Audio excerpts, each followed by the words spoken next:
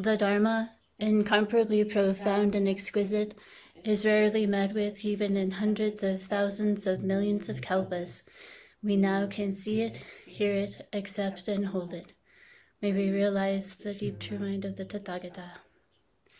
So Roshi is occupied this afternoon and asked me to talk a little bit about beginner's mind and a little bit more about the French horn and how they might be connected. And so I had actually been playing the flute for a little while when my orthodontist told me when I was 10 that I needed to switch to a brass instrument because the flute was making my overbite, I think it was an overbite, worse. So I had to find something with an equal embouchure that doesn't make your mouth uneven. And so I was looking at the different brass instruments to try to pick one. And I noticed that the French horn section only had one student. And I wanted to be first chair. So I thought, well, I think I can take him. So I decided to switch to the French horn.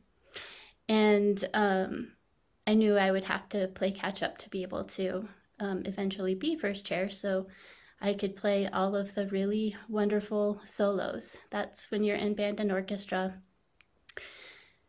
Most of the fun parts are played by the first, at least in the French horn section, by the first and third chair. First chair especially. Otherwise, you're relegated to a lot of long notes, which are just that. They're long notes that you can play for many, many, many, many measures. And often the notes will change, but it's still basically one long note after another with some, there's some variety too. I'm exaggerating a little bit, but I'm trying to explain how much I did not want to play long notes forever. But I had to anyway, because the flute you can sort of play, at least I learned to play a little bit from higher up in my lungs somehow. I didn't have to put much effort into it to play the flute. But when I switched to the French horn, it felt like I was going to pass out because the air has to go through so many coils.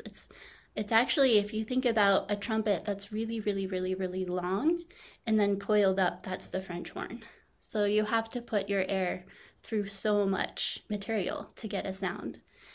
And so it took me a while to figure out how to breathe in a way that I could make some decent music without passing out. My teacher told me at the time I needed to learn how not to play like a girl. That was what was required. And ultimately that meant breathing from the hara. And eventually I did figure that out. And so as I was playing these long notes, I noticed that I would often sort of fall into this place of not thinking, but not blankness, awareness, and a sense of calm and peace, and a sense of oneness too at times. And that seemed pretty amazing. And it enticed me to go further with it. I wound up playing several hours a day when I was young, and then as I got older, I played sometimes 6 or 8 hours a day, which was pretty crazy. But the reason I did that is because to some extent I was able to open to a beginner's mind, that place of that source of creativity, the source of all of life, really. But anybody in the creative arts recognizes that source, that place that everything comes from. It's really hard to play music when you're not open to that, because otherwise it becomes kind of rote and doesn't have the spirit that people find so inspiring about music. So the way I did the whole notes is a lot like how it can be helpful to do Susok'kan. So you let the breath fall out naturally, and then you extend it. Like you're playing a whole note. If for those of you who play brass instruments and know what this is like, you're just blowing, and it's with your whole being. And there's this sensing that you're doing. You're not thinking overtly about what's coming next. You're aware of what is going on around you, but there's a very significant part of you that's just functioning as a sensing, questioning, open curiosity with presence. So it's very hard to describe, but I'm trying. So if we think about beginner's mind, that's it. It's being open to possibility, fully present with your whole body from your hara. And so this is how I've practiced for a long time too, in many ways, because to do Susok'kan, you need to be fully present and fully in your body, breathing out as far as you can with curiosity. And it really is like you're singing the song of Zazen, if you remember that from the chants, Hakuin's song of Zazen. It really is like, well, there are a lot of metaphors you could use, but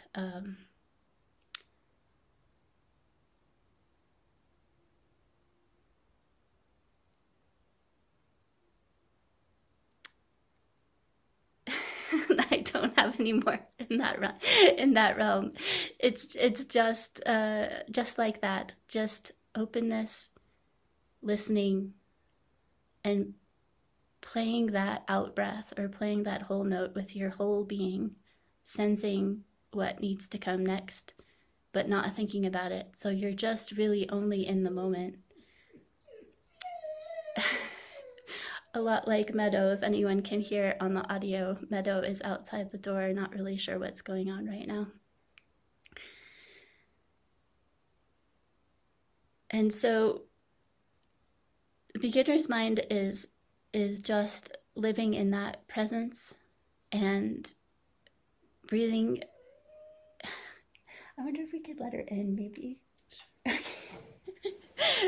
I wish that we're not distracting, but it is a bit distracting. Maybe she'll be calm if she comes in for a sec.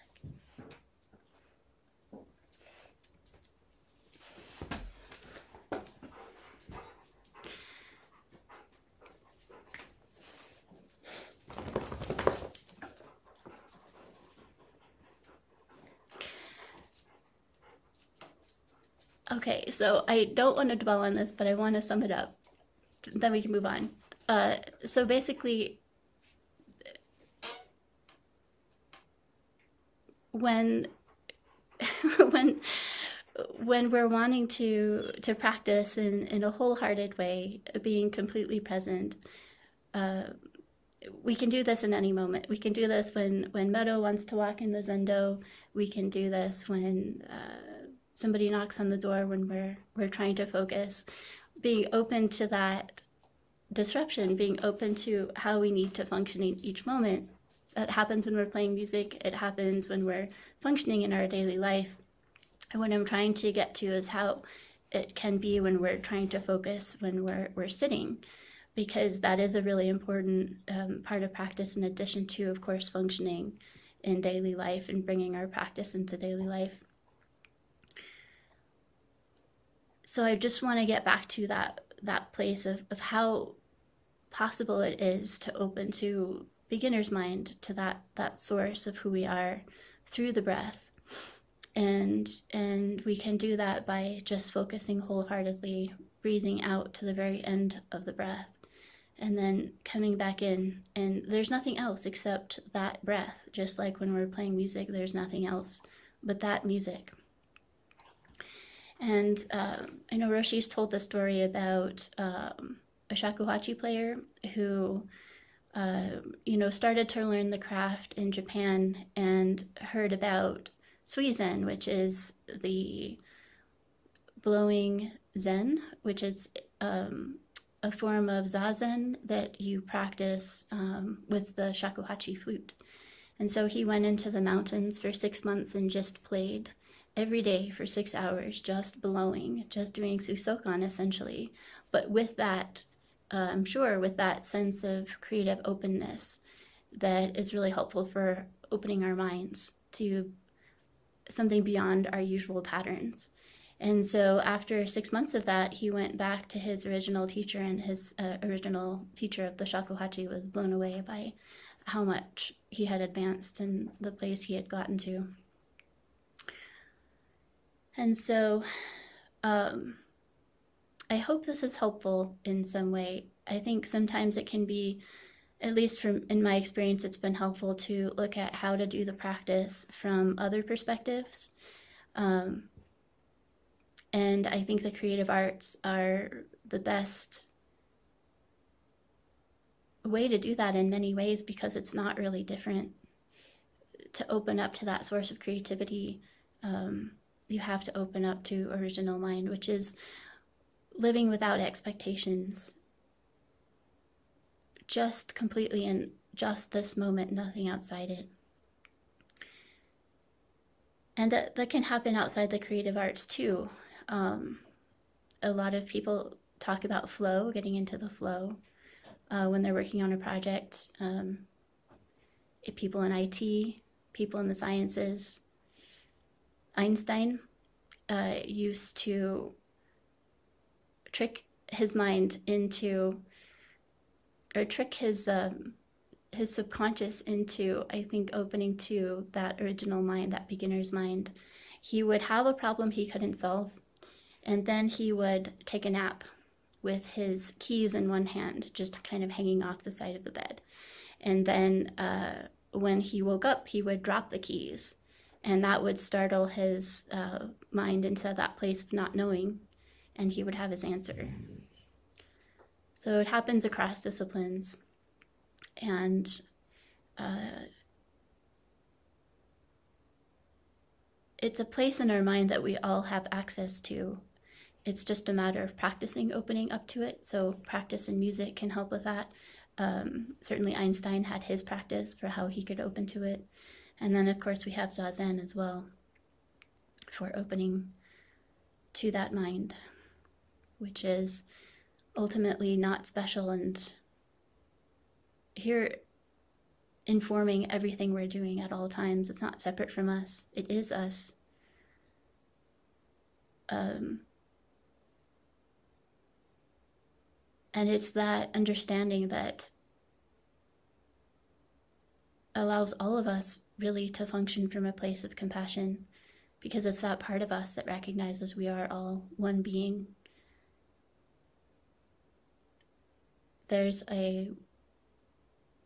the first sort of saying from the Buddha in the Diamond Sutra says, no bodhisattva is a really bodhisattva who cherishes the idea of a self, essentially. And it's opening to that understanding of who we really are, that we can find through beginner's mind, that allows us to see how best to respond in each situation in a way that can help, truly help.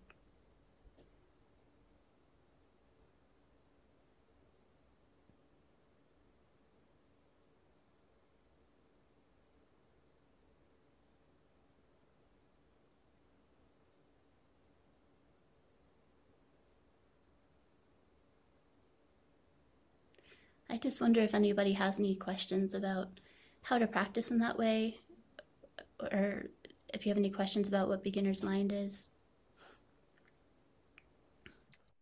Can you talk more about the connection between beginner's mind and the mind of no self? Yeah, it's not really different, but I think a way that's helpful to think about it is as a beginner, right? So we're coming to the practice and we don't know how to proceed, really. There are lots of books on it, some more helpful than others. And so just like when when I was learning to play the French horn, for example, I didn't know how to do it. And so I just had to feel it out. I tried playing a few times, thought I'd pass out, and had to just sort of come back at it some other way. And I didn't know how. I didn't give up, even though I kind of thought about it. And I feel like that's a pretty good analogy for how we approach Zen a lot of the time. We have a lot of enthusiasm, and we come to it and we're doing what we think we're supposed to be doing, and then nothing's happening or lots of things are happening that we feel like aren't supposed to happen, like our brain is just flooded with ideas and emotions and stories and maybe songs, music that we've heard, all kinds of distraction, and it's not going the way it's supposed to be going, or so it seems. And so we just have to really feel out how to move through it. So our teachers help a lot with how to work with, for example, distraction, allowing that distraction to be there and then just going back to the breath each time. That's a really good basic instruction, and that is what works. It's just repetition over and over again, bringing the mind back develops that focus. And then once you've been doing that for a while, and then you've been doing sesshin for a while, and you're in the middle of sesshin maybe, and suddenly your focus is a lot stronger. And so you can sort of get to this place where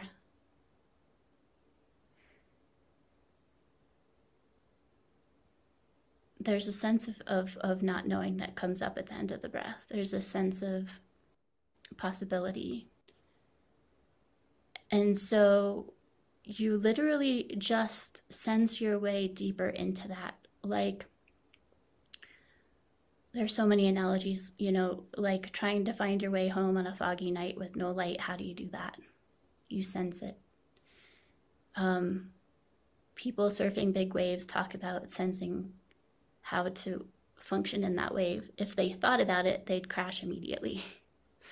And so it's just that place beyond the thinking mind that we all have. It's all here. It's who we really are ultimately. And it can be open to. It just takes the practice of trying. So there's practice we can do, rote practice. It's like, well, we can mechanically do the breath, but that's not going to get us very far. If we do the breath with this sense of like exploration, there's this really unfortunate story about the submarine that was lost. So maybe this is not the greatest thing to bring up right now, but just the thought, though, of being in a submarine and you're just exploring this darkness and you don't know what's there, and you just keep going and going and going and going, and it gets scary. It gets very scary at a certain point. A lot of fear comes up, and embracing that fear is ultimately what's freeing. Any mind state that comes up is essentially an illusion. And I keep reminding myself of this when I get stuck in it. But it really is a matter of opening to it fully, no matter how terrible it feels, no matter how real it feels.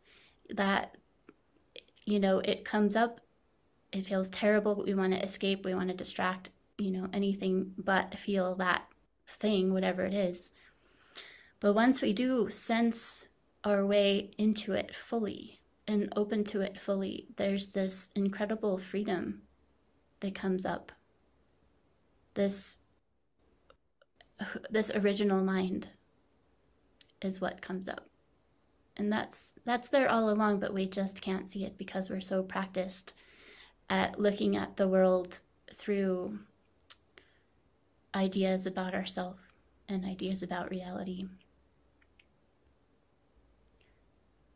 So taking a beginner's approach to each moment is what brings us there and helps us live it. So each moment, just having this sense of curiosity and openness, no matter what comes up, to not believe it's a certain thing, but to question it and to be open to what might be revealed if we don't sort of buy into it.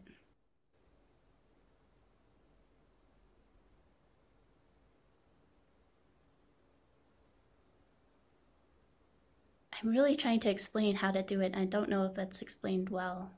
Did that make sense? Yeah, no, thank you for that detailed explanation.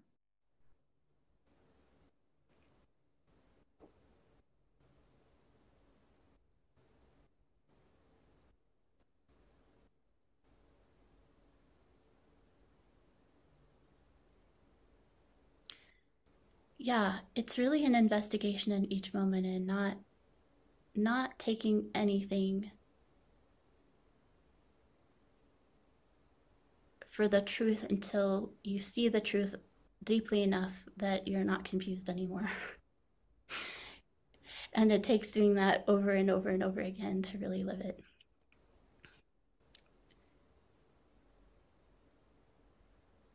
But it's the most incredible. This whole process is the most incredible thing I think human beings can do. And I feel like that's what we're here for. Life after life, just working through this process of opening more and more fully, letting go more and more. Ultimately, just getting to a place where our life is just about offering and not hanging on to any attachment whatsoever. And it's a very absolute process, because anytime you think you can hang on to maybe a little corner of something, like, oh, I'll let go of all this other stuff, I want to hang on to this little bit, then it doesn't work. It's sort of like the superheroes in the movies when they're trying to escape the bad guy and they're flying away and they just grab the corner of their cape. It's like that. You try to hold on to one thing and you're just sucked back into suffering.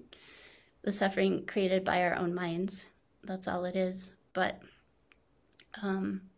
it is in many ways a tall order. But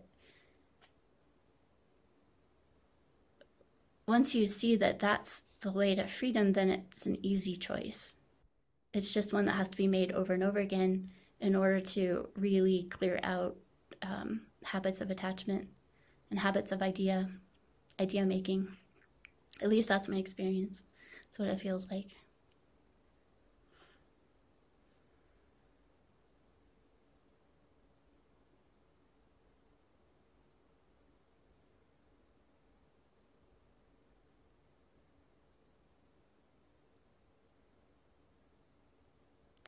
Just an example would be, I really dread doing these things. Like every single time Roshi asks me to do one of these, it's a certain amount of dread that comes up and a certain amount of anxiety, fear, dread, uncertainty that I have to open to. And it feels terrible, really terrible. And I think, I really could just try to procrastinate opening to this, but there isn't really time. So I have to just do it now. And so every time I do, and eventually it lifts, and there's just this freedom there, then I'm like, well, why don't I do this every time? Why do I create all this suffering in my daily life outside of sesshin, when I want to avoid feeling something or distract myself and not be fully present, because it's so rewarding to just do that. That being said, of course, it's very hard. It's a very hard process, and I've been doing it for decades. Since, obviously since I was 10, I've been doing Susok'kan, right? And it's still hard for me. So, if that helps anybody feel better about it feeling hard, because it is, and it takes a long time to get to, well, I don't want everyone to say it's easy, but it certainly has felt different for long enough that I have some confidence in being able to continue to work in this way of letting go more and more. And there's a fair amount of freedom with that too.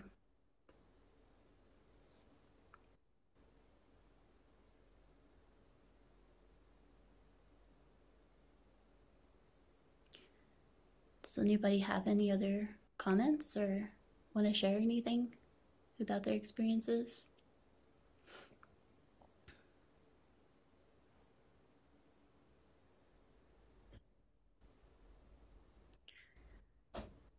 Well, I hope it's helped in some way.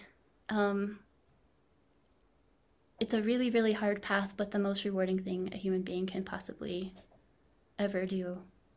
And it just gets more inspiring and incredible the further I go with it. And so I hope just my saying that in some way is helpful and inspiring. And sitting with everybody in session is very inspiring for me. So thank you for listening. We'll stop now and recite the 4 vows.